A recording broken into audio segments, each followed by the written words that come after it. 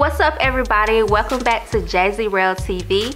This is part 2 of our Airbnb journal, expectations versus reality. And boy, there has been a serious reality check with trying to get this thing put together. Initially, when I decided to do Airbnb, I thought that this was going to take about 2 weeks to do everything that I needed to do. Again, this unit used to be a traditional rental, so I had to go in and of course clean it up after my last tenant, and then get it to a point where it was as perfect as it could be. Every issue doesn't get addressed when you're doing something like this, but you want to be very meticulous and particular and just make sure that every nook and crevice looks appealing to the eye and doesn't look like a mistake or a place that you neglected. So wanting to be that thorough ended up making this take a little while longer than I thought, because for everything that I updated, it was sitting next to something else and I was like, I can't have this looking good and then this is looking crazy sitting right next to it. So there was always this domino effect of, once I fix that up, now this doesn't compare to that and I can't let one sit next to the other, so let me just fix this and let me fix this because it's right next to that. And so that process just kept going and going and going.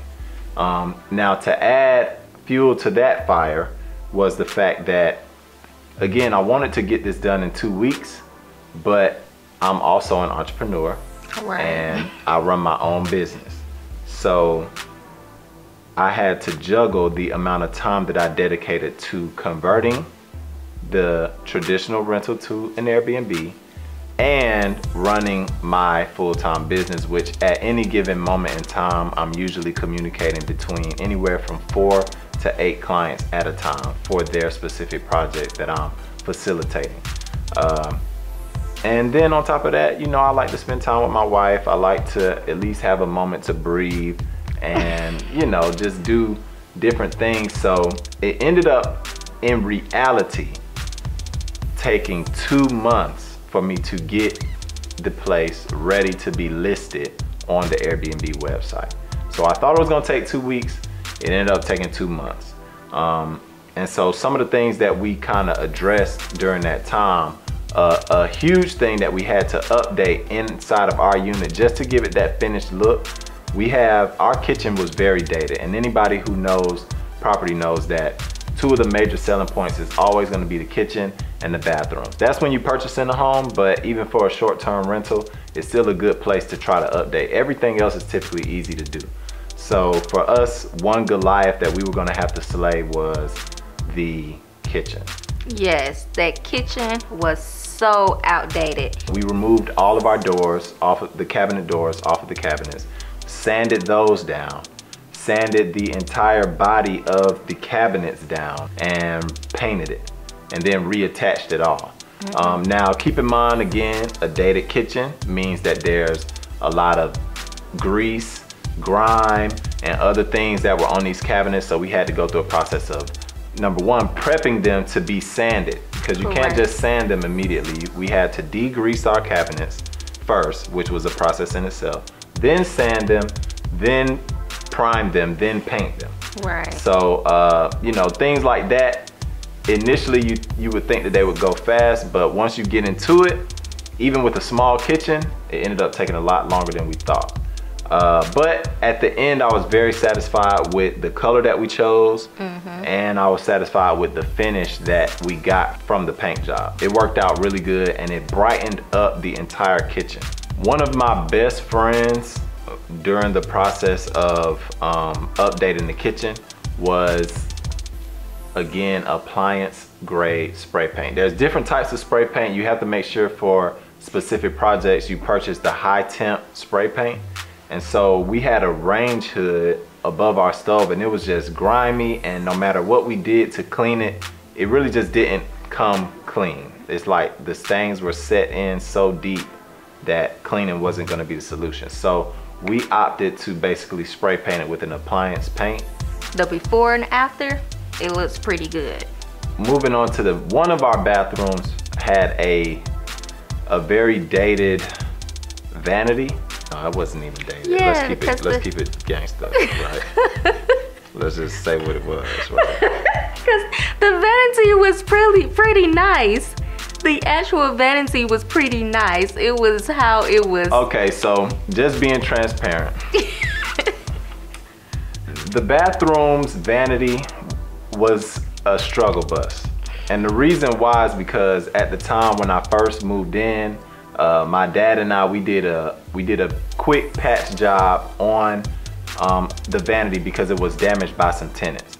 So we had to do a quick patch job to get our new tenants in, and just being honest, it didn't look all that great. So I had to go back in there and redo what we did the first time, just a lot better.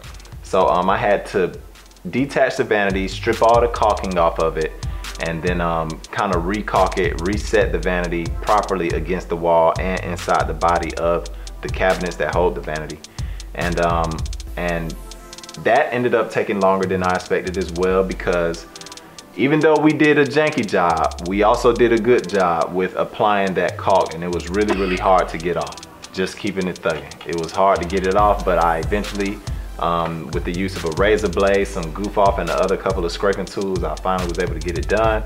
And again, it just increased the finished look of the unit and that bathroom, particularly to where I felt a lot more comfortable having people as guests inside of this unit. One thing that I needed to update just for the functionality of operating the place as an Airbnb was to update a lot of the locks. Of course, we just had regular physical key locks, but we wanted to change those to some smart locks or some keyless entry locks. So again, because this was a gamble, we didn't want to spend all of our money on a whole bunch of smart locks. So I purchased one smart lock and I purchased a keyless entry. Now, if you don't know the difference, keyless entry is just that. You punch in the code, it's gonna unlock your door. That's it. A smart lock is gonna communicate with your phone, and if you have a smart hub that can control these smart devices, you can do things remotely like reset keyless entry codes. You can monitor when the codes are used. You can assign specific codes to specific people. And a lot of other functionality comes with having a smart lock versus just keyless entry. I had to learn that one the hard way because I thought that all keyless entry locks were smart locks. That's not the case. And even after I got the smart lock, I had to learn that just because you have a smart lock doesn't mean you can control it with just your cell phone. You still need a smart hub in order to make that smart lock work. So essentially, our unit has 2 doors in the front and 2 doors in the back. The 2 doors in the front, one is a security door, one is the traditional standard front door, and the same for the back. And so essentially we would have needed to have purchased 4 smart locks in total to cover all of those doors. But because of the way that the locks attach to the housing of our security doors, it just didn't fit right and it wasn't working right. So we decided to not put any smart locks on those doors and just leave traditional deadbolt locks on those doors. It ended up working to our benefit because we were able to kind of control the access to the building even when guests do have smart keyless entry codes that they're going to be using. And in situations where we don't have enough time to go in and actually manually switch the codes after someone leaves, we can always just secure the unit and know that, you know, we don't have to worry about anything. In total, it ended up costing us. Wait, don't tell them yet. Don't tell them yet, because we haven't even told them everything that's included in the cost to starting up. Right. Okay, so let's take this into account. Just some of the basic things that we spent money on to start and establish our Airbnb. Renovations. So for the renovations, we had materials that we had to buy. Sometimes we may have had to purchase a tool here and there if I didn't already own it. Right. And then there was furnishing the place, which we already told you how we got the furniture, but we also had to purchase a lot of decor, pictures for the walls, and just little small ornaments that we could set around in the home to make it feel a little more homey. And complete. And complete, right. And then there were some of the technical augmentations like the smart locks, the internet, the smart hub. Yep, the smart hub. The utilities, we had to establish and put the utilities in our name as well. So that was an additional startup expense, but that expense is unique because it's going to be recurring. Right. But so those are some of the things that we had to spend money on to start up. So with that being said, now can I tell them? Do y'all want to know? All right, it cost us, drum roll please. That ain't no drum roll. Oh, I was making noise. Okay, drum roll please. Drum roll please. It cost us $4,000 in startup money to get the Airbnb to the point where it was ready to be listed. Now, that in itself was a big expectations versus reality sort of situation, because when I first started, I thought that this process would take maybe 2 weeks. 2 weeks, and I thought that it would probably cost me around $1,000. But again, the cleaning bug got the best of me, and then I just started going crazy and making sure that every little nook and cranny was as pristine as it could be.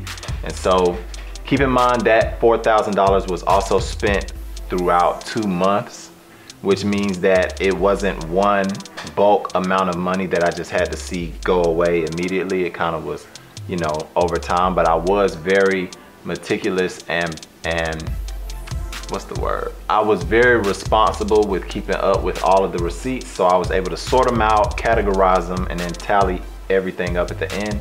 And only purchasing necessarily things to get the job up and running. Right. We didn't splurge. We did what we needed to do to make the place clean, functional, and cover all the bases to accommodate our guests, and that was it. And so it ended up costing us $4,000. So of that $4,000 that we spent, the largest amount of it, I would say, went to the things that we just couldn't shortchange. We had to buy these things brand spanking new, such as pillows, pillowcases, mattress covers, linens, like bath towels, face towels, appliances, certain appliances that we just didn't have, microwave, toasters, you know, kitchen appliances, countertop appliances. What else? We actually had to get a a dishwasher. That's an appliance. Oh yeah, so not just countertop. Yeah, we also purchased a dishwasher and washer and dryers for the unit. So those were 3 major appliances that also had to be factored into that $4,000 budget. So those are some big ticket items, and so you could kind of understand where certain things we just weren't able to be frugal about or be thrifty about. We had to just go ahead and buy it brand spanking new. So far, well, we won't get into that right now. You have to stay tuned and find out if we've made that money back or if we are in the hole. And don't forget to like our video so we know that you're enjoying the content and you want to see more. With that being said, it's JazzyRell TV.